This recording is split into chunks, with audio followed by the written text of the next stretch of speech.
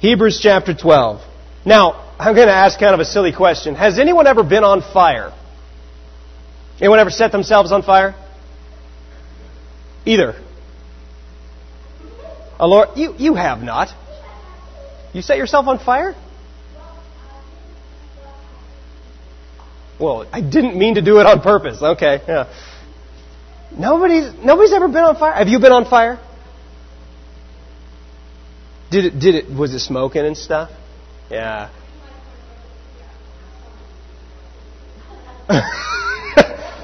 You should never put gas on anything except a gas tank. Yeah, I know. She's blaming it on her brothers. Who was standing too close when it ignited? Yeah.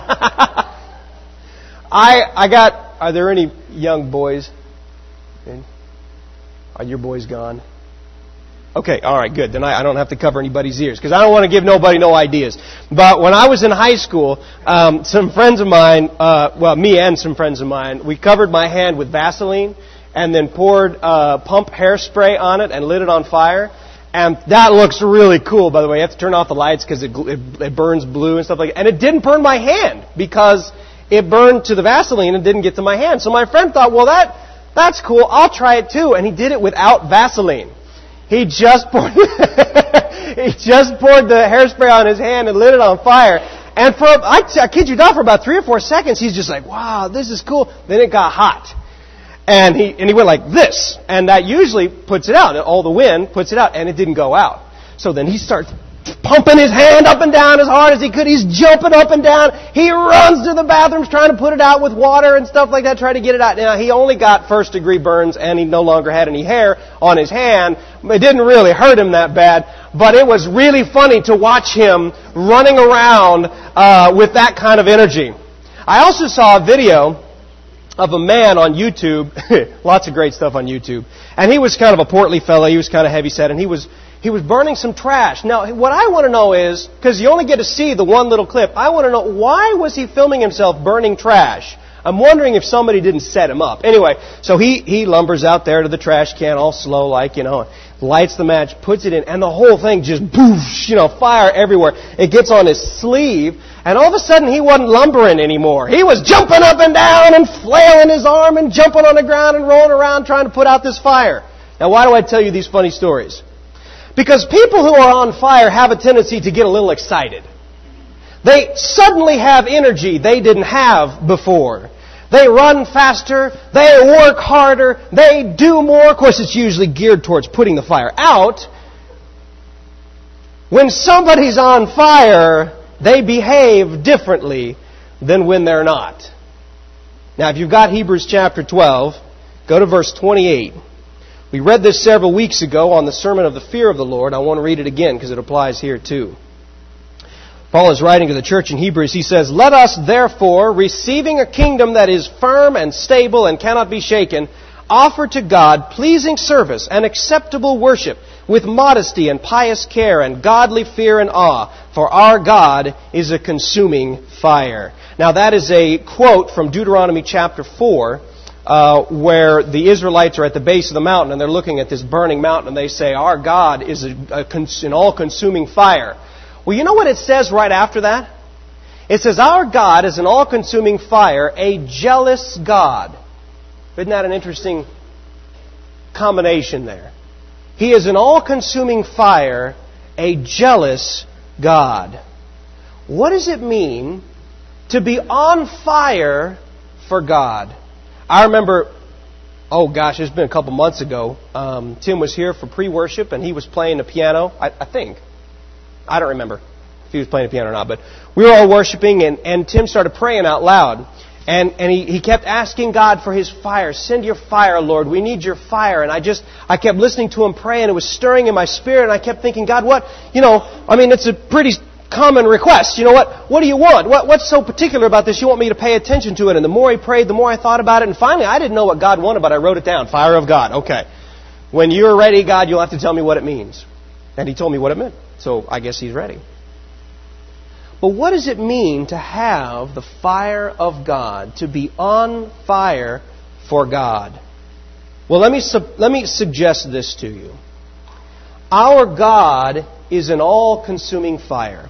And while I can't give you all of the references to fire that I wanted to show you, let me just summarize it in this way.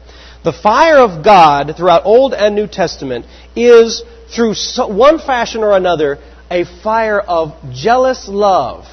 Now, we normally think of jealousy as bad, right? You know, if you're jealous for somebody's car, or you're jealous for their success or their talent, or you're jealous for their position or whatever, that's bad. We need to not be jealous of that. But there is a good kind of jealousy. For example, I am jealous for my wife. Now, I'm not jealous of my wife. I'm jealous for my wife. That means that if any of you guys decided to flirt with her, I may not be strong, but I know how to pick up a piece of pipe. You're not going to mess with my woman, okay? Because she's mine. She belongs to me. She doesn't belong to anybody else. And that's how that works. And that kind of jealousy is okay, provided I don't actually pick up a piece of pipe. And that would be bad. You know, you could take that too far. I want you to understand that. But there is a level of jealousy that is good when it is for something that is only yours. Not jealous of something, like I'm jealous of somebody else's stuff, but I'm jealous for my wife. I'm jealous for my children. You know? Does that make sense? You guys understand the difference between those two? Okay. God is jealous for us, and His jealousy is a fire. I love it in the Song of Solomon. If you want to see the references, they're actually on the sermon notes online. So you can see, not all of them, just the 20. But you can see a lot of those references to fire and how they play out. But in the Song of Solomon, there's a great verse that talks about jealousy and how I am jealous for my lover, and jealousy is a fire that burns. And isn't it? I mean, isn't that a great description? When you're jealous of or jealous for something, it's a fire that burns inside of you. And that's what God has for us. He is a jealous God. We should be only His.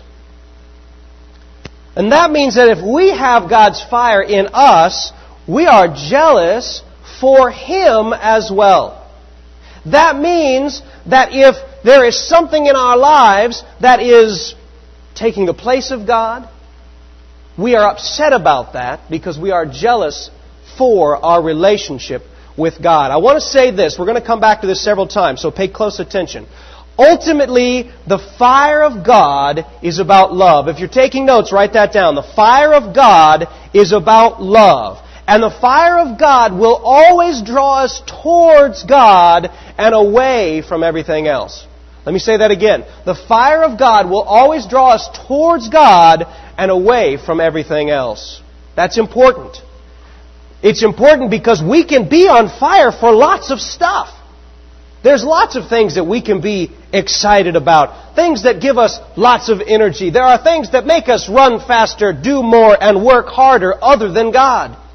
They're called idols. You say, well, last time I saw an idol, it was a Buddha statue in the Chinese restaurant. Well, that's an idol statue, but we have idols all over the place. For example, people worship money. They worship safety. They worship possessions, friends. They worship acceptance, accolades, family, power, control. I mean, the list is endless. I could go on forever. I mean, if you look hard enough, you can find a person that worships just about anything. It doesn't matter. I know people that worship science. I know people that worship grammar. I know that sounds ridiculous. I knew a woman who worshipped grammar. It was the scariest thing you'd ever seen. You don't talk to her very often because she'll spend her time correcting you. But worship. Well, it works with worship too. The fire of God draws us towards Him. And the reason I make that specification is because all of these things are about us. Ultimately, fire for anything other than God is a worship of self. Even if you go back in pagan days when people worshipped all these different gods, and they would sacrifice their kids to Baal and Balak, and they would sacrifice animals to all these various gods. You know what they were doing? They were trying to manipulate circumstances to benefit them. They didn't care about the God. They just cared about themselves. Ultimately, any form of idolatry, any form of worship is going to be a worship of self other than God. And that's why today we don't worship Baal. Well, maybe there's some people in the United States that worship Baal. I don't know, probably. But here in Hoxie, you'd be hard-pressed to find someone who actually worships something other than God except themselves. We worship ourselves all the time. It's about me. It's about what I want, what I like, my safety, my money, my possessions, my friends, my acceptance, my family, my power. True worship of God is all about Him. It's not about us. And when we come together on a Sunday morning and we worship God, it's not about us. You know, I hear people, I don't necessarily hear it from here, but I've heard people many times comment, well, I just got blessed from that service. Great! That's great! Did God? Because He's the one who counts. I mean, I'm not saying you shouldn't walk out of here happier than you came in, but if God didn't get blessed, then we failed. Amen? Okay. We need to be worshiping God, not ourselves. Now, being on fire, any kind of fire, whether you're on fire for money or you're on fire for success or you're on fire for relationships or you're on fire for friends or acceptance or whatever. Did I say acceptance twice? No? Okay. You can be motivated. You can be excited. You can have more energy. You can run faster, work harder, and do more because fire always does that. Whether it's your hand that's on fire or whether it's something inside of you that's on fire for something else. But the fire of God will always draw us towards Him. There's a lot of false fires out there, even in the church. Even in the church. Most often those false fires are about church or about self. Let me give you some examples of false fires. One of them is newness. Newness is a great fire. For me, if I get a new gadget, I will do anything to do something on my new gadget. Anybody know what I'm talking about? You know, you buy a new laptop and you're like, oh, this is awesome. I don't have anything to do on this laptop, but I'm going to find something to do because I want to use the laptop, right? You know what I'm talking about? The rest of you are like, I have no idea what you're talking about. Oh, Cindy knows what I'm talking about. She knows what I'm talking about. Her and I, we know what it's like to have that kind of fire. Maybe a new tractor. You got nothing to plow, but by golly, you're gonna get behind that new tractor and take it out for a spin. A new car. You bought a new car. We're gonna go for a drive. Where are we going? I don't care. We're just gonna get in the car and go. Surely I'm not the only one who knows what this is like. I see no, yes, Jared does. Maybe it's, yeah, right, Shane. Nice try, pal. I know better. Maybe it's just my generation. I don't know. But new stuff gets people on fire. You know what? New churches do too. Now, I wasn't here, but when this church was new, when it was brand new, I'll bet you guys were excited, weren't you? Now, you were sad because you came from a place of pain. I understand that, but there was an excitement. We're going to do something new. See, new gets people excited. But there's a problem with that. Once it's not new, the excitement goes away. Because it's about me. Because it's not about God. Now, it could be new church. It could be new salvation. Your own salvation. A lot of people, when they're first saved, man, they're excited. They're raring to go. But as soon as it's not new, they're not raring to go anymore. Because they're not on fire for God. Another common false fire is a common enemy. Oh, we got to get them commies. Boy, I tell you what, those commies, they're bad people. So I'm going to work harder and I'm going to do more and I'm going to do my part so we can beat the commies. I was a little young for that. Anybody know what I'm talking about? Anybody have commie fever here? Yeah, that's what I figured you You guys, well see, you faced them off face to face. This is a little different than most people. But, people in America, maybe not during the Vietnam War, there was a lot of turmoil during that time, but, right after World War II, and during World War II, the Nazis, man, we got to beat the Nazis. We've got a common enemy. And the country unites, and they get excited, and they have energy, and they do more, they work harder, and they run faster in order to beat the common enemy. That's on fire, but it's on fire for something else. It's not on fire for God. Now, this happens in churches, too. It could be bad people. It could be a church split, or it could even be the devil. Let's get the devil. Yeah, let's get the devil. There's nothing wrong with getting the devil. We're supposed to get the devil, but our focus is supposed to be on God. We're supposed to be on fire for God, not on fire for beating